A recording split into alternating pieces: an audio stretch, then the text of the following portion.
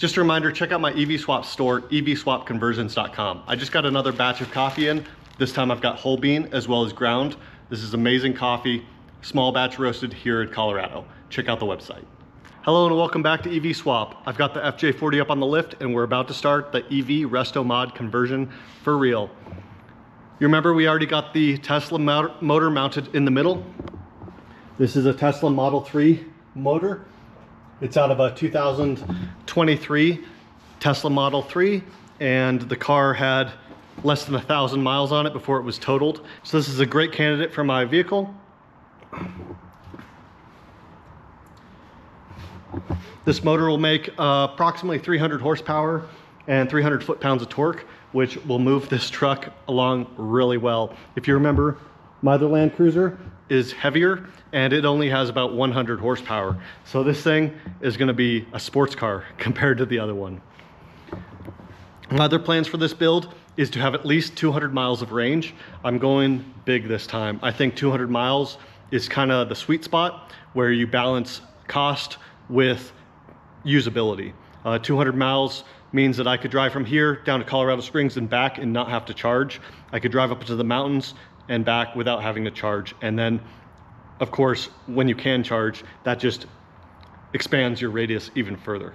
So I'm really excited about this build. I think it's gonna be a really practical, really usable, really fun, fast, capable off-road, and just so cool to have an old FJ40 like this, electrified with modern technology like that. So let's dive into it. So this is a 1969 Toyota Land Cruiser. FJ40 is what they're called. The Toyota Land Cruiser is based off the old military Jeep from World War II. They were building them in Toyota's factory.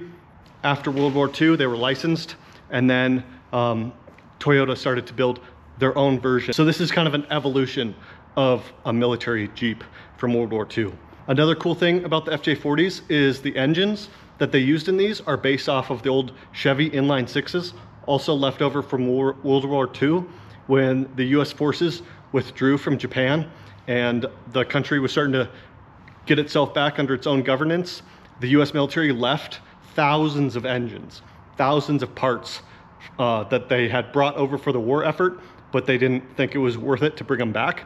And so Japan utilized all of those engines and those components and they started evolving them, which is really cool because the Toyota Land Cruiser, people don't know, it's similar in a lot of ways to a Chevy or a Ford or a Dodge because that's how Japan started, was with the American trucks. But then of course, we know that Japanese manufacturing started to really accelerate in the 60s and 70s, and they started getting very, very good at high precision work, really quality craftsmanship. And that's how we know and love all the Japanese cars on the roads today. So this is a really cool heritage of both American and Japanese ingenuity together. And I'm so stoked to have this here. So I just feel privileged to have a piece of history like this that I can work on. Another part of this truck is it's a 1969, which means it's emissions exempt. And it's also one of the earlier ones. So the steel is a little bit thicker and a little bit higher quality than some of the later FJ40s. Also, since it's a 1969, it's exempt from the emissions testing regulations that came out in 1974, which means I can pretty much do anything with this. Now, it doesn't always have to remain electric. Maybe in 10 or 20 years, the value on these would go up so much that I would put a gas engine back in it. You know, in the future, when all cars are EV, maybe it would be cool to have a gas car. So one of my goals with this project is to not cut any of the body, not cut any of the chassis, and have everything that I do for the EV conversion on this vehicle completely removable so that this vehicle could be returned 100% to Toyota stock or put in a Chevy V8 or do anything really in the future, because I'm not gonna cut this body and I'm not gonna cut the frame, and everything that I do is gonna be reversible. So I'm really excited to do that because I want to offer conversion kits for the FJ40. So I need to make it to appeal to everybody. So I bought this FJ40 kind of how it sits right now. It had no axles, no engine, no transmission, nothing like that. It was just a frame and the body. And I've got all these Rubbermaid boxes are full of parts that I got with it. The owner of this car that I bought it from about 10 years ago, he took it all apart and he was going to do a full restoration, and then he had a kid. And basically it was put on the back burner, it was sidelined, and it just collected dust in his garage ever since. But you can see the paint has been mostly stripped off, it's been sanded, the frame has been cleaned up. I actually covered the frame in Pour 15, and you can see it's kind of flaking off. I'm not really happy with how that turned out, so I'm actually gonna powder coat the frame before the truck's finished. But it was kind of perfect because I had no engine or anything already, and it was already stripped out, taken down. So I was able to pick up this truck for very cheap with a title here in Colorado. So it's just great to have an FJ40 project on the lift here at EVSwap. Interior a little bit, but I'll show it up a little bit more. This is kind of the most rust in the whole body is this section here. But I'm gonna go ahead and sand all this rust out and we'll treat it. Otherwise, normally you have holes in these panels, but they are just solid. And even in these corners where water collects, it's mostly just surface rust. So I did have my friend Steve with ProSize Tech Works down in Durango, Colorado. He welded in these replacement panels. So these weren't too rusty, but he said that he saw a little bit of rust starting in the corners. So we just replaced them with all new sheet metal and stopped that rust cold. Then on the back, these were extremely rusty, which is very common on FJ40s, and this tailgate panel was also rusty. So again, I had Steve replace these panels, and he did an excellent job. I could not have done as good a job as that. So this truck is now 99.9% rust free, and one of the cleanest FJ40s I've ever seen, actually. So I think this truck only has 57,000 original miles. It's a Colorado truck its whole life. It was living in Montrose, Colorado, which is a very arid, dry climate for most of the year. So it's just an excellent time capsule of a truck. We talked a little bit about how it sits now. Let's talk about what's coming up.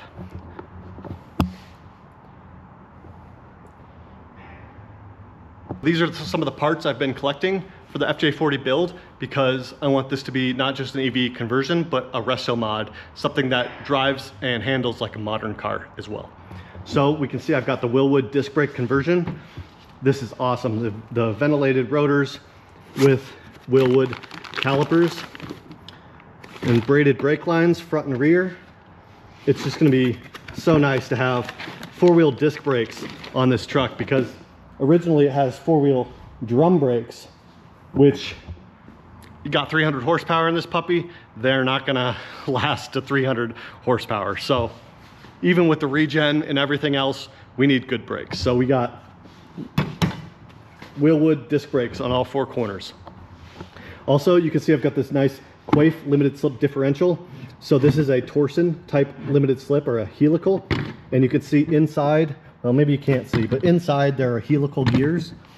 And when both wheels are running together, those helical gears are just happy, they're actually stationary. But then as one tire starts to spin faster than the other tire, the helical gears start to transmit some of the excess load from the spinning wheel to the one that's not spinning as much, even if it has less traction.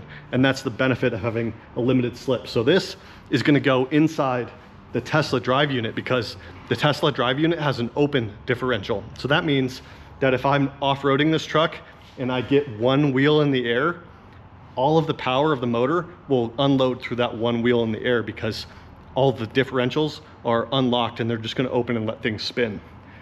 So putting the torsion in the middle is gonna turn this from kind of a very rudimentary all-wheel drive to a very sophisticated all-wheel drive with the torque sensing, with the torsion differential or torque sensing differential.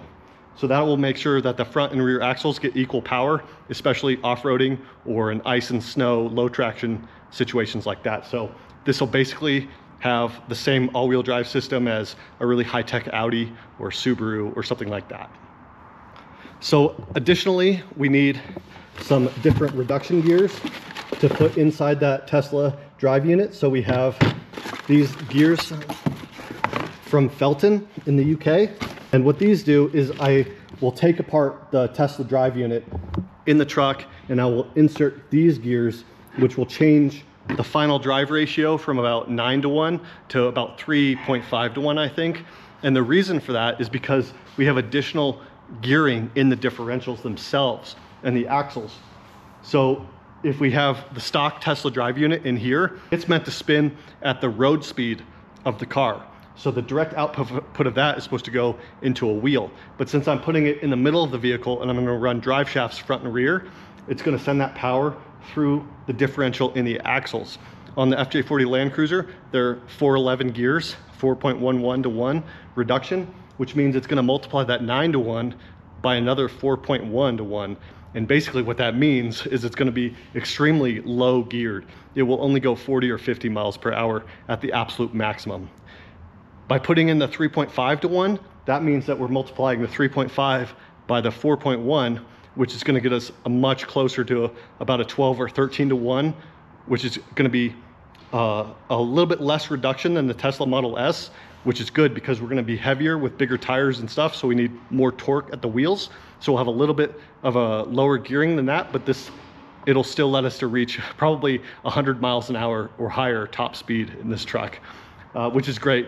I mean, you're not gonna need that speed, but that means that if you're on the highway 75 miles an hour, you still have a few more RPM at the top, and you're able to cruise on the highway with traffic. You're not going 40 or 50 miles an hour. So that's gonna be excellent upgrade for the Tesla drive unit. Also, you can see we got the old man EMO steering stabilizer, all new tie rods and tie rod ends to go on the truck. Also, I've got chromoly steel axles to go in the front axle, because putting this much torque and power through the stock axles is definitely going to break them. On the rear axle, they're stronger because the wheels don't turn, but on the front axle, they can break much more easily because the wheels turn and because the front wheels are going up the obstacle first. So these are basically as strong as you can get. I've got new drive flanges for it, all new parts. These are the Burfield joints, so all chromoly, ready to go in the truck and be bulletproof. Of course, we got some cool LED taillights to go on. I'm gonna have all LED lights on the truck, and we have new polyurethane bushings to mount the body to the frame. Also, we've got the full axle rebuild kit with all the wheel bearings and gaskets that we're gonna need. So I'm really psyched to get started on this. The first project is gonna be rebuild the axles. So we'll take all of the axles apart, we'll clean them all. There's probably 30-year-old, 40-year-old junk in the axles, so we'll clean them all out. We'll get the differentials out and we'll inspect them, make sure they're not damaged. We'll make sure that the preload is set correctly, and we'll get all back together with new seals and bearings, and of course, the disc brake upgrade. Once I get that done, then we'll move on towards some of the electrification. We're gonna get drive shafts made up for the drive unit, and we're gonna start figuring out where components are gonna go. I've got fenders, brand new fenders from Toyota, and the rest of the body panels here. So what I need to do is assemble the front end of this truck, because this is where the battery is gonna go, but look how much space we have for a battery. Massive amount of space to put the battery. So that's where we're gonna put the battery, under the hood. So I need to put the fenders on the grill and the hood so I can measure and see how much space I actually have for a battery, and I can start CAD for the battery box. And then I gotta figure out what battery I wanna use. Am I gonna use used modules out of like a Tesla? Am I gonna buy brand new batteries? I'm really not sure on this truck. Not only do I want 200 miles of range, but I want it to be very safe. So I'm even considering lithium iron batteries. That would be very expensive because I'd have to buy them new. Also, I'm considering Hyundai batteries. I had some experience with the Hyundai modules out of an Ioniq 5 with my Electrek build, and I was really impressed with the size of the batteries for the capacity, and they were just a good form factor. There was good mounting locations and good bus bar adaptation. So the Hyundai batteries are on my list as well, but again, we need at least 200 miles of range, which means I think we're gonna need at minimum 70 kilowatt hours, but probably closer to 100 kilowatt hours to really get 200 miles of range. But luckily we have all this space to fit as much battery as we need. And you can see I've got the motor mounts here. So what I'm gonna do is I'm gonna mount the battery box to these original motor mounts. And then that way, the battery box will be able to fit into any FJ40 going forward. Then lastly, we're gonna have to do the interior on this truck. These trucks are pretty bare bone. You can see the whole body is basically painted the same color as the exterior. So I'm gonna do that, repaint the whole truck, do the dashboard, We're gonna add heater and air conditioning to this build. My other builds haven't had that, but this one's gonna have that. And this build is also gonna have some custom bucket seats, I think, instead of a bench seat like stock. So it's gonna have a couple little upgrades inside, but we're gonna keep the feel and the character of the classic FJ40 as much as possible. So thanks again for watching another episode. This is kind of an overview of the FJ40, but we're gonna get started on it, and we'll see you when it's running. Coffee.